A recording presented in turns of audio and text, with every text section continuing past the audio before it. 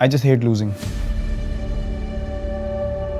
Basically, I hate losing in anything. That is how a sportsman is made up. But the most important thing for me, I don't want to walk out and say, maybe I could have done this. I don't want any maybes, I don't want any what ifs. When I step onto that field, it's a privilege, it's an honor for me.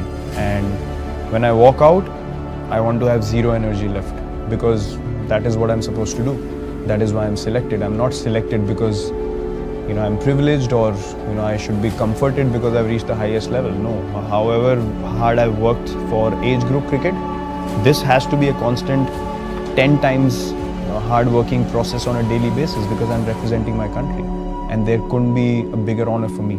Every time that I step onto the field, I don't want to leave any stone unturned. I hate having the feeling of maybe I could have gone for that catch, maybe I could have pushed an extra yard for an extra run. I somehow can't process. So I'm actually always trying to avoid that feeling, and that's why I go along about my work in a crazy manner, where I just have to put all my effort into every ball that I play, field, or I'm a part of. When you go out there and play, you get 100. It's not by chance. You need to understand from ball 1 to 90 or 100 how many ever balls you play, or test matches you play a lot more. What were you doing for all those deliveries so you can repeat it? That's consistency for me. It's not easy. If you ask me, do I get affected by failure? Yes, I do. Everyone does. I'm human at the end of the day.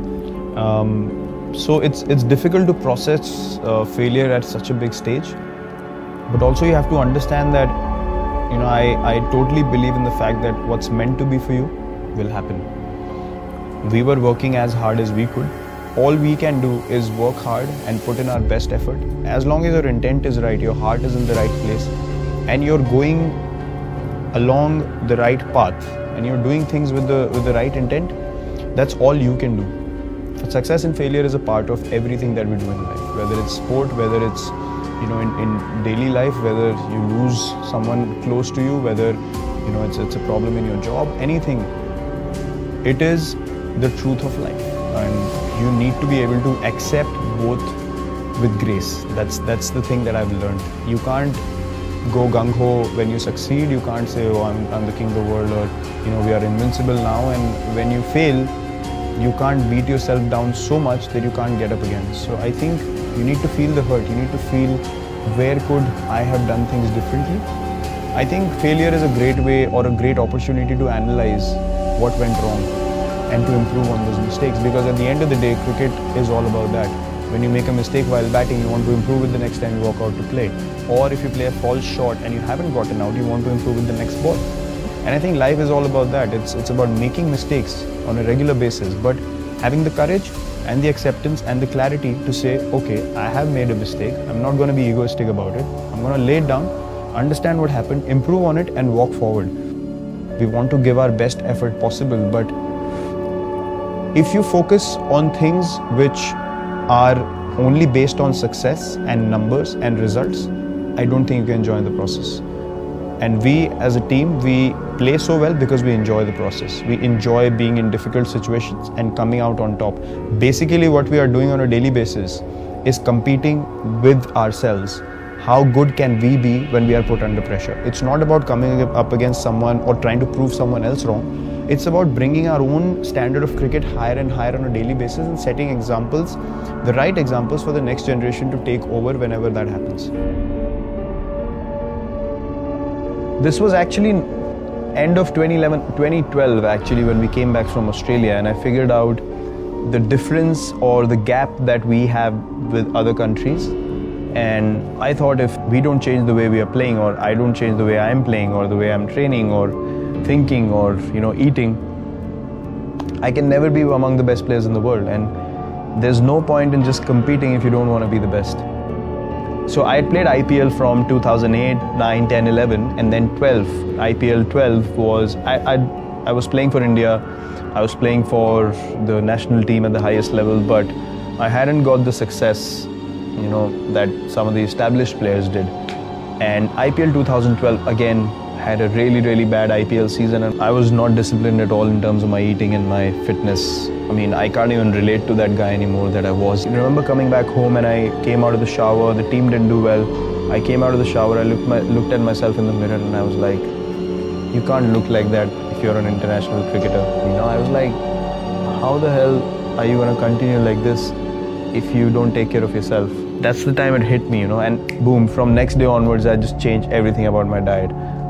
Hitting the gym 2 hours a day, just taking a day off in a week, eating proper lean food. I got away from all kinds of, junk. I did not have a cheat day at all.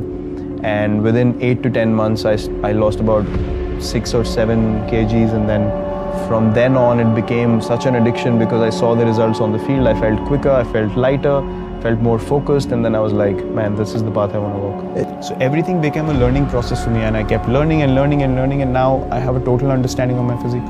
Because I want to maintain the standard that I'm playing at now till the time I finish.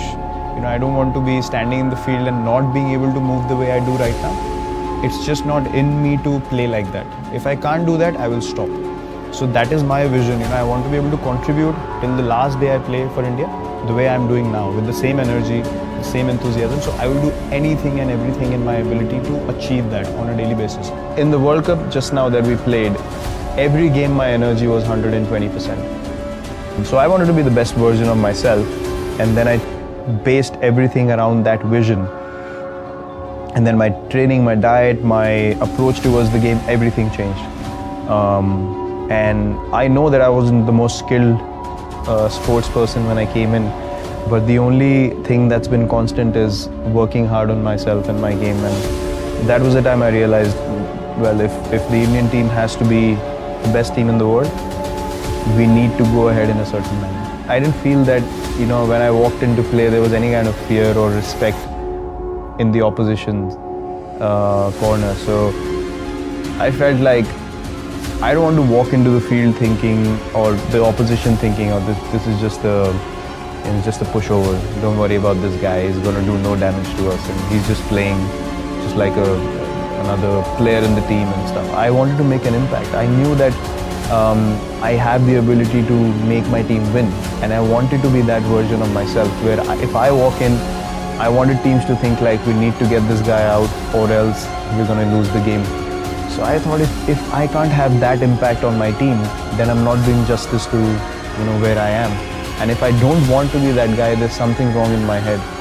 Either I've accepted being, you know, lower than what I should be, or I just don't have enough drive in me. So I said I'm going to unlock my max potential and achieve what I should be.